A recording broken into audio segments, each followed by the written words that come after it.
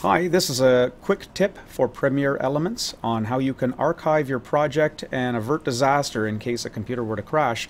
Doesn't mean it has to take your project with you. You want to back that thing up so that you could move it to another computer and can resume your work.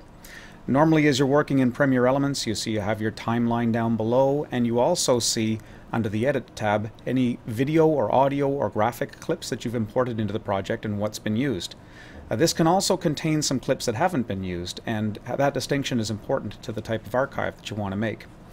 Archiving the project, backing it up, is under the File menu. Look for Project Archiver.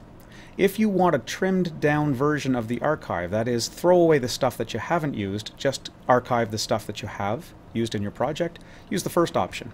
If you have elements that you haven't included in the timeline yet, you can go to Copy Project, the second option, but this is going to be a bigger folder by the time you're done.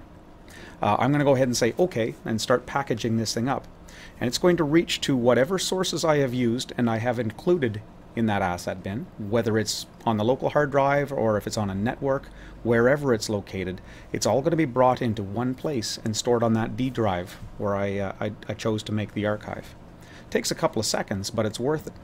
If I go to my computer now and go to that D drive and go looking in the folder where I stored it, the name of the folder it creates is called, in this case, trimmed, because I used the smaller size.